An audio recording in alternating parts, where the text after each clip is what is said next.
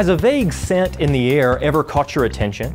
You know you've smelled it somewhere before, but you just don't know where? Well, our sense of smell is incredible, and many scents are strongly linked with memories. The average adult can distinguish 10,000 different scents, from baking bread to a favorite perfume to apple blossoms to roadkill skunk. How does our nose do it? When you breathe in through your nose, air rushes into your nasal cavities. The majority of the space in your nose is dedicated to filtering this air before it heads to your lungs. But a small portion of your nose is the olfactory epithelium, which is filled with 40 million different receptor neurons, all of which are specific to certain odor molecules. An amazing 3% of all the genes in your DNA codes for these receptor neurons. And unlike most neurons, these are replaced every month or so. Now, air isn't just filled with air.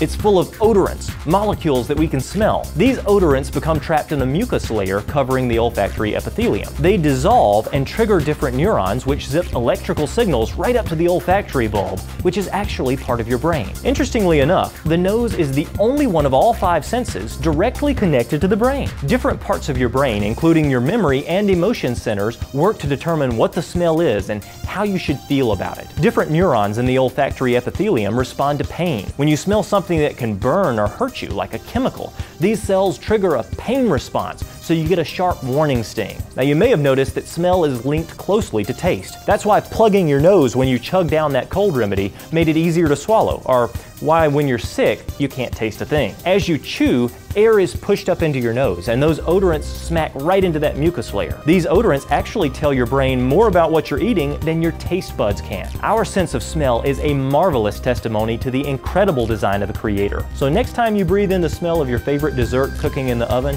stop and thank God for His caring and wonderful design. I'm David Rives. Truly, the heavens declare the glory of God.